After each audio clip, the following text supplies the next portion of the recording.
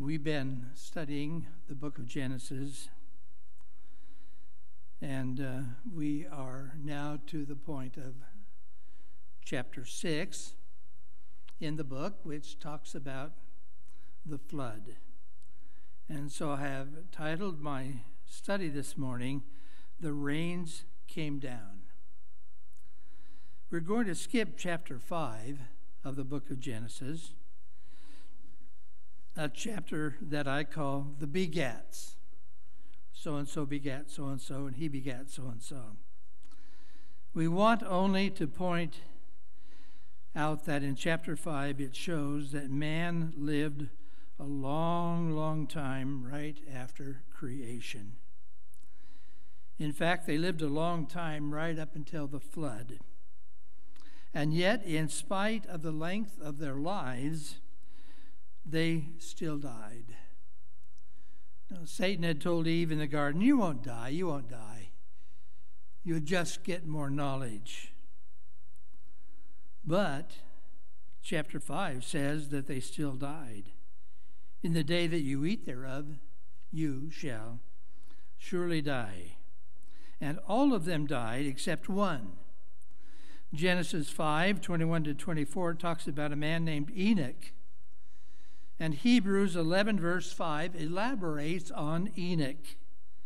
It says, by faith Enoch was translated that he should not see death, and was not found because God translated him.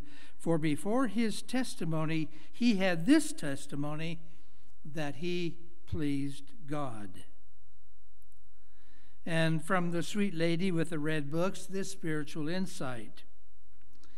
In the midst of a world by its iniquity doomed to destruction, Enoch lived a life of such close communion with God that he was not permitted to fall under the power of death. The godly character of this prophet represents the style of holiness which must be attained by those who shall be redeemed from the earth at the time of Christ's second advent. But that's another story. We're just illustrating the chapter, in chapter 5, the fact that men lived a long time prior to the flood. In fact, verse 32 says that Noah's 3 sons came along when Noah was 500 years old. And yet, in spite of their longevity, the Bible says that they still died. And in the story of the flood, which covers 3 chapters, chapters 6, 7, and 8, we see a very real demonstration of the wages of sin. The ultimate lesson of the flood is that the result of the sin of our first parents, Adam and Eve, is practically the opposite of creation. Sin makes chaos out of order. Sin returns that which is alive to lifelessness. For at the flood, the earth was very nearly returned to the state of being formless, vacant, and dark, just like it was prior to creation.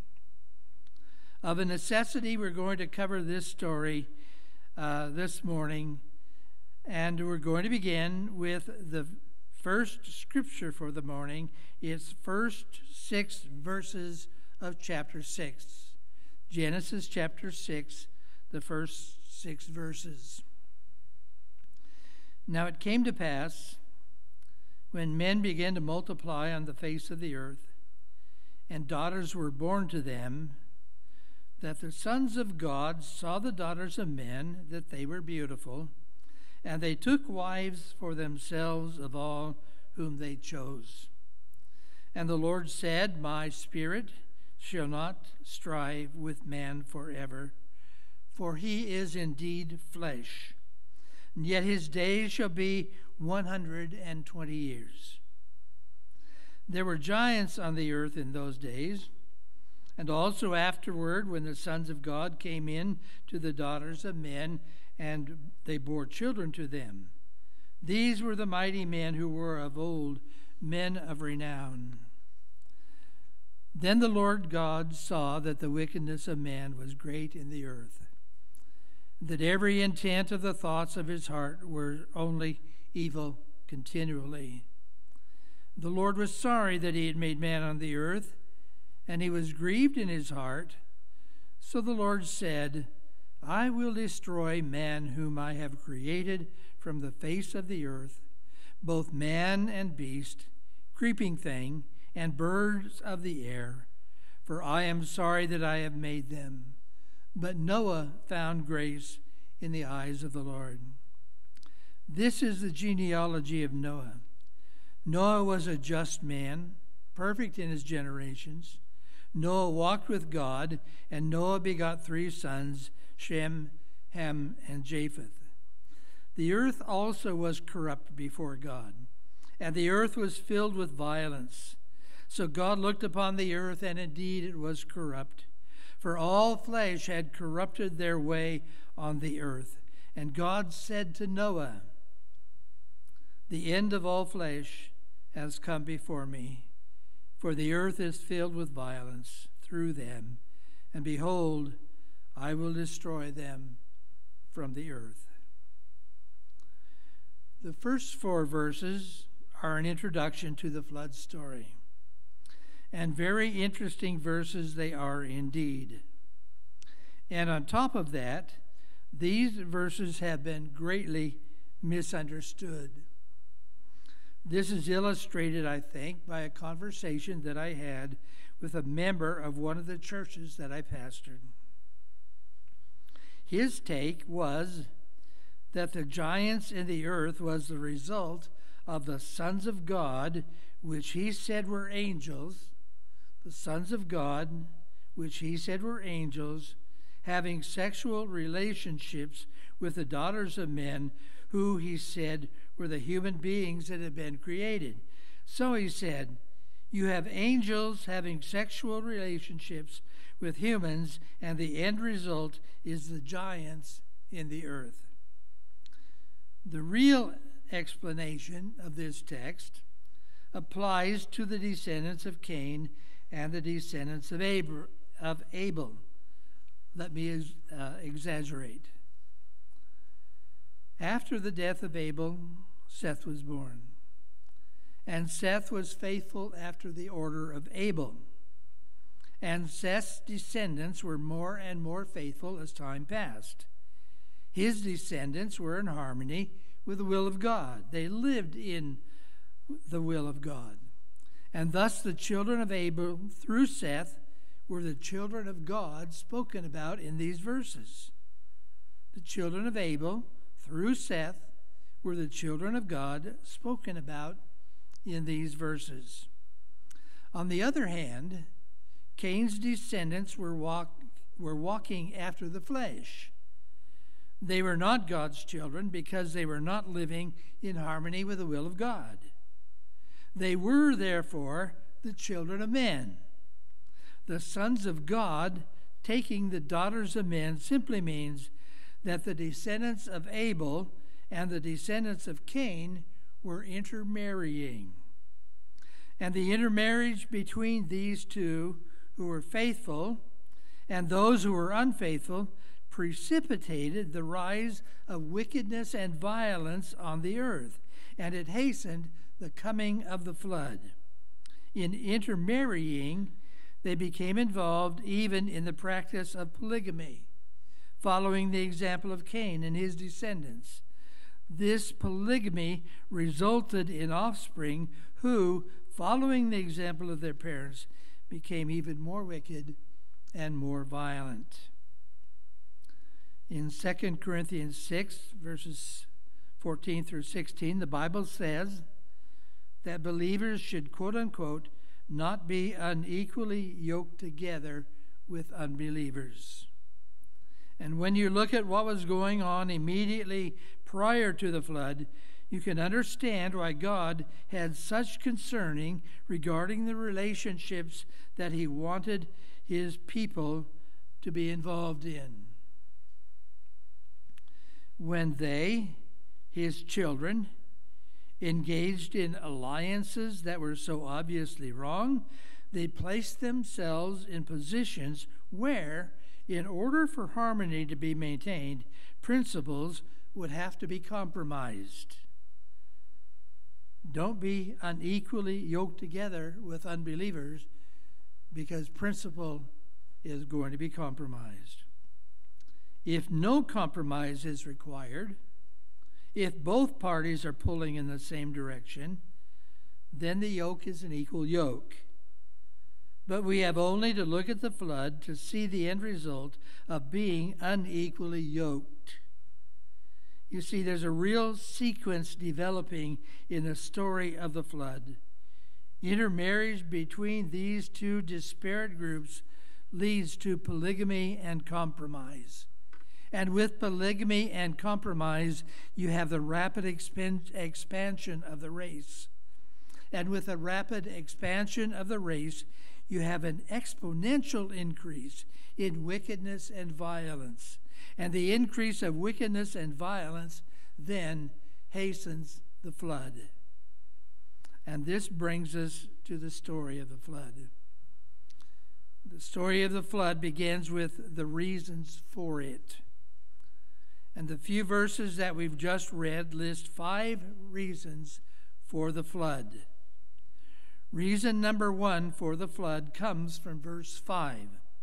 It says, the wickedness of man was great. Reason number 1. The word wickedness that is used here has to do in the Hebrew with depravity and immorality. It is being morally insensible to what is right and true and honest. You can't tell the difference anymore. It is being so enslaved by sin that sin has lost its sinfulness. It is practicing evil and counting evil as right because the mind has become so numbed by wickedness that it can hardly tell the difference between right and wrong and good and evil. The wickedness of man was great. Reason number 2 is just kind of like it. It has more or less a natural result from the first. It also comes from verse 5. And it says, every imagination of the thoughts of the heart is only evil continually. And the word imagination in the Hebrew there means literally device or formation. Device or formation. Therefore, imagination refers to evil thoughts as a product of an evil heart. Evil thoughts as a product of an evil heart. Christ said, out of the heart proceeds evil thoughts. And then he made the observation that evil thoughts proceeding from an evil mind devise murders, adulteries, fornications, thefts, false witness, and blasphemies, Matthew 15:19. And the point is that sooner or later, a contaminated heart infects the entire life and results in the formation of sin. In this case, the formation of sin was continual.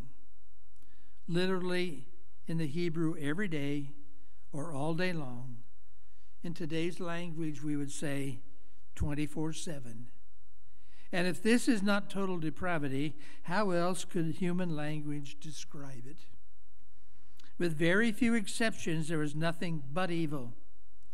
Not temporary evil, but evil always. And it was not in the case of merely a few, but in this instance, it was in society as a whole.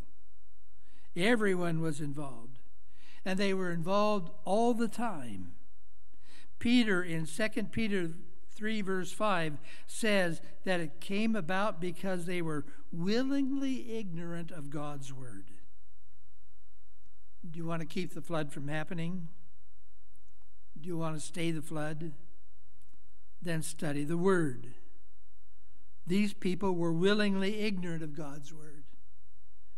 The word sanctifies. We need to study the word and we can stay the flood. The Bible says, where there is no vision, the people perish, but he who keeps the law, happy is he. That's reason number 2. Reason number 3 comes from verse 11. The earth also was corrupt before God.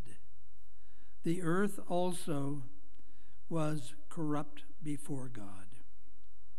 This means that the sinful condition of man prior to the flood is now said to have affected the whole earth, even the created things and nature itself. They are all now included.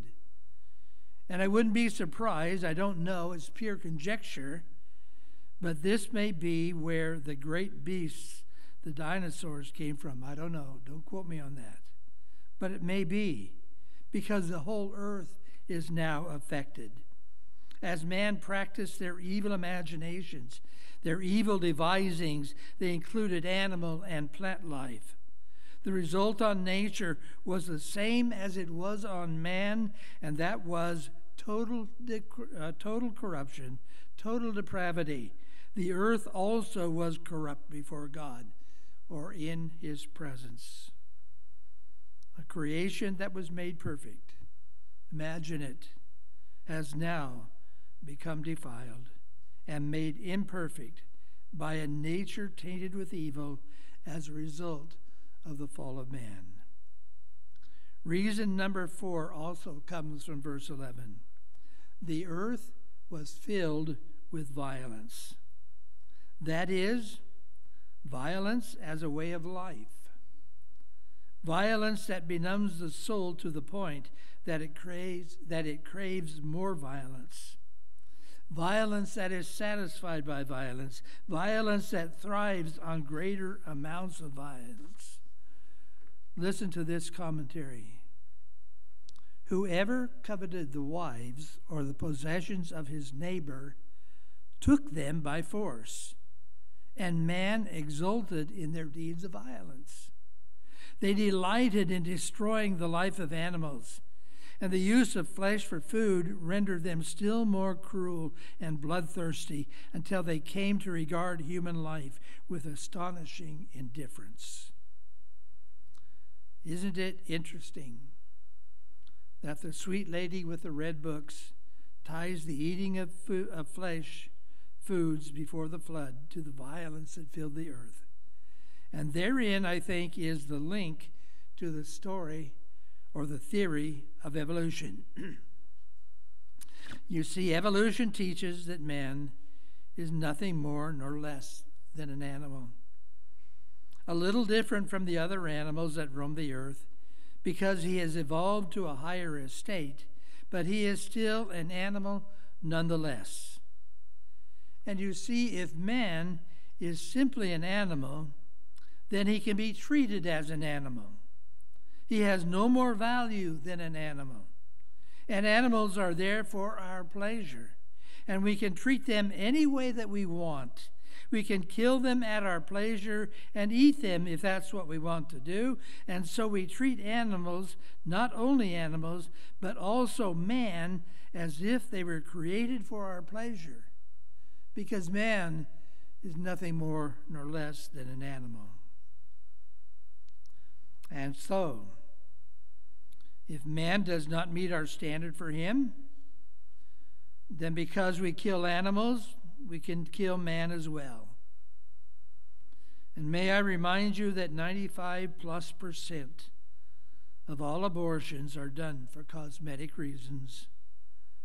The unborn child would present too heavy a burden for us to carry at this time. So we just get rid of it as though it were an animal that no longer served our purpose. And if I'm offending you, I'm sorry. But I read just this week of a young lady who went into a hotel alone, had a baby by herself in the bathroom, went to the window, and threw it out from the 25th floor. If man does not meet our standard for him, then because we can kill animals, we can kill man as well. Reason number 5 comes from verse 12. All flesh had corrupted his way, that is, God's way. All flesh had corrupted God's way upon the earth. In the Hebrew, this is a direct reference to idolatry and the worship of idols in the Hebrew. And the depth of degradation that they reached bears out the principle involved, that by beholding we become changed. This is to say simply that we will become like that thing which we worship. I can read that to you in the New Testament. It's found in Romans 1, verse 20, 26, and 28. Romans 1, 20, 26, and 28. For since the creation of the world, his invisible attributes are clearly seen, being understood by the things that are made, even his eternal power and Godhead, so that they are without excuse. We can understand what God is like. But it says, for this reason, God gave them up to vile passions. For even their women exchanged the natural use for that which is against nature. And even as they did not like to retain God in their knowledge, God gave them over to a debased mind to do those things which are not fitting. Now, why did we bring these reasons, these causes to your attention? And why did we emphasize them to the degree that we did? And the answer is that we did it for 2 reasons. Number 1 is that we wanted to show that the destruction of the world by means of the flood and the destruction of all the evil and all the wickedness and all the corruption and all the violence in it was not, listen to me now, was not an arbitrary act on God's part. Sin had become so prevalent and so widespread that God really had no other choice. Were sin allowed to continue at its present rate, the evil devised by man would have destroyed not only the earth, but man himself. And to that end, the flood then was an act of love, no less than an act of judgment. For the conditions of man's heart demanded that God's judgments should put a check on sin. What would you guess would be the greatest demonstration that the flood was not an arbitrary act on God's part? And the answer is Genesis 6:3. And the Lord said, my spirit shall not always strive with man forever, for he is indeed flesh, and his days shall be 120 years. And here it is. In 2 Peter 2, verse 5, God calls Noah a preacher of righteousness.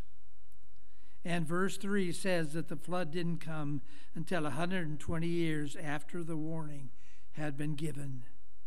And the faithfulness of Noah and the building of the boat on dry ground in a world that had never seen rain, for the earth had been watered by a mist prior to the flood.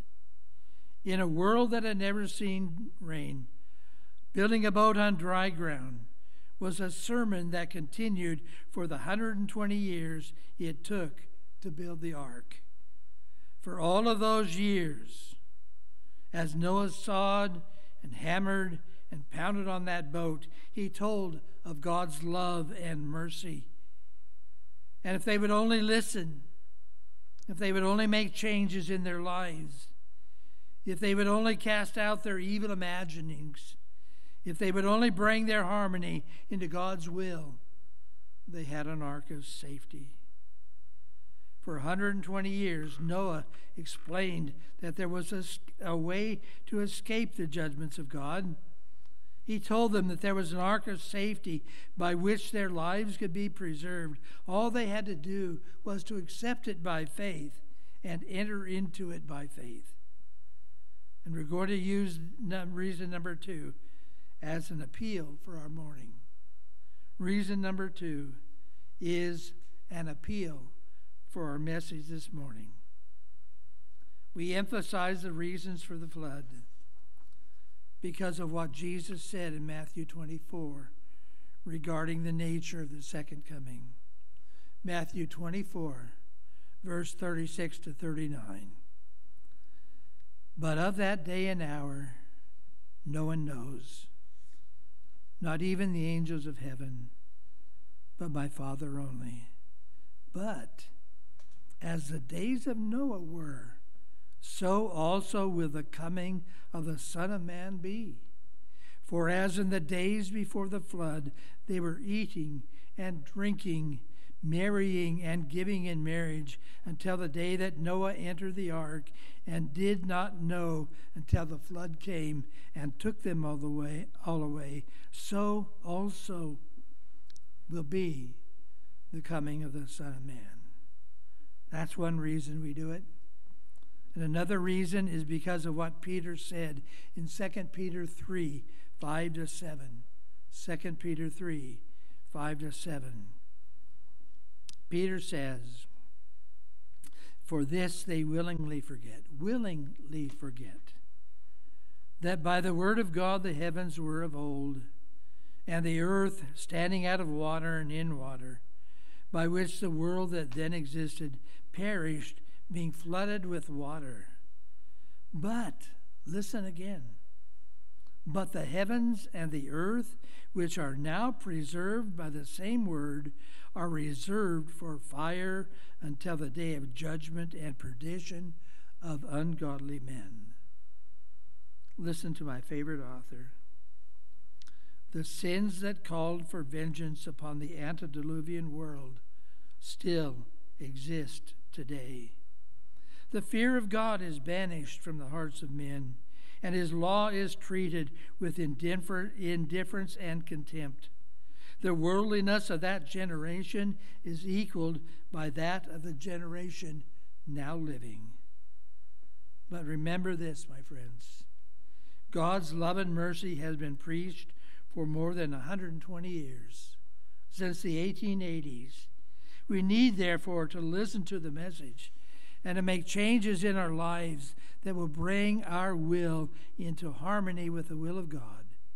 We need to look to the cross and see that in Jesus Christ, hanging there is a way to escape God's judgments. In Christ, there is an ark of safety by which our lives can be preserved. All we have to do is accept Jesus by faith and enter into Christ by faith. Hebrews 11, verse 7. By faith, Noah, being warned of God of things not seen as yet, moved with fear, prepared an ark to the saving of his house, by which he condemned the world and became heir of righteousness, which is by faith. We also have been warned. We cannot use ignorance as an excuse. It has also been explained to us that we have an ark of safety. Jesus Christ is our Savior. Through Christ we have become heirs of the righteousness which is by faith. Through his grace we can enter in and be saved. Jesus is our ark. Father in heaven, there's not coming a flood upon the earth again, but the earth has been reserved for fire. And just as there was an ark of safety for those in the time of the flood, there was an ark of safety now from the fire that will come. Jesus Christ is our righteousness. In his name we pray. Amen.